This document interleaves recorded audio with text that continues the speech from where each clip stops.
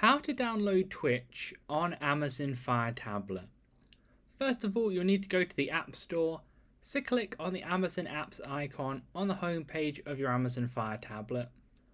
Then once you're on the App Store, you want to click on the top right hand corner where you see the little magnifying glass sign. Then you'll want to type in Twitch. You should see the logo pop up. Go ahead and click on that. Then you want to click on Get on the right hand side of the screen.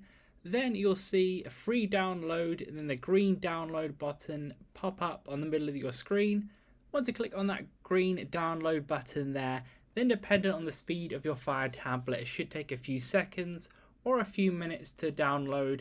Then you can click open here, or you can go to the home page of your Amazon Fire Tablet, then click on the Twitch app. Then once you've clicked on the Twitch app, you can sign into an existing account, or you can also create a new account if you want to and use Twitch as you wish. Leave a like on the video if that helped and subscribe for more helpful videos.